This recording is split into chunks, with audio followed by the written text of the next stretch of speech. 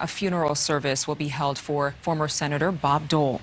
You are looking live at Washington National Cathedral, where the service will be held in just a few hours.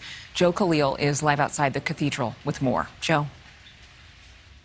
Yeah, the ceremony starts around 11 a.m. Eastern time, a little less than 2 hours from now. We are expecting to see the late senator's body arrive here about a half hour before then from the Capitol, where he's lying in state. Should be a special ceremony. We're going to hear from President Biden, as well as former senators Pat Robertson and Tom Daschle. These are people who served decades with the late Senator Bob Dole, but also people who he considered friends. And we are going to hear a more personal account from Robin Dole, his remaining daughter. And, because of his work with veterans and his military service, after the ceremony here, there will be another one at the World War II Memorial on Capitol Mall, where his widow Elizabeth is going to be laying a wreath for Senator Dole there.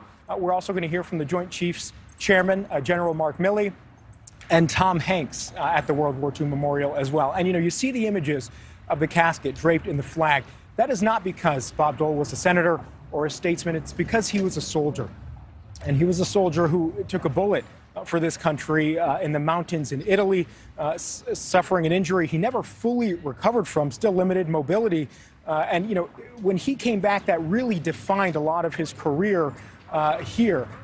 Fitting that he would be taken over to the World War II Memorial again for what he had done for veterans. And over the past 48 hours, he has been given some of the most dignified honors that this country bestows on anybody, Adrian. Certainly fitting for his 98 years of life. We're going to go again from here to the memorial and then over the weekend back to his home state of Kansas. Thank you so much for watching. Make sure to click on the red subscribe button below so you can get more of NewsNation's fact-driven, unbiased coverage.